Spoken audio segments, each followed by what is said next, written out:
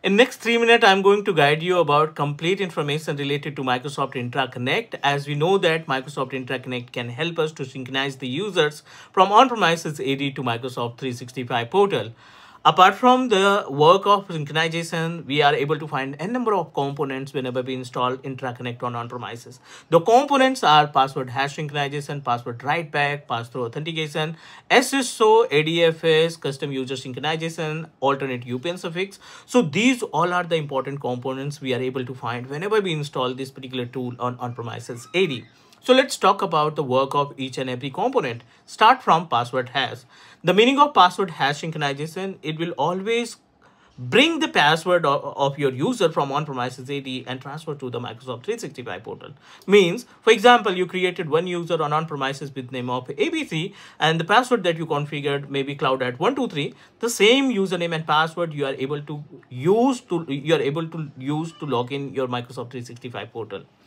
So next, password write back. The password write back is responsible to perform the task just opposite of password hash, because the password write back can help us to reset the password from portal and the same password we are able to find on premises. Number third, PTA, pass-through authentication. The responsibility of pass-through authentication can work just like as a password hash synchronization, but the difference between pass-through authentication and password hash synchronization, pass-through authentication required your on-premises server must be turned on and connected with internet. If your on-premises server is down, then you are not able to authorize your user to log in your Microsoft 365 portal. Correct. Third number, SSO, the single sign-on. As per the name suggests, with the help of single sign-on, with the help of SSO, we are able to use same user ID and password to log in on multiple applications at the same time. Next, custom user synchronization. N number of users that you created on on-premises, like 25 different users you created on on-premises AD, but you don't want to synchronize entire 25 users. You just want to synchronize only 15 users or maybe 10 users.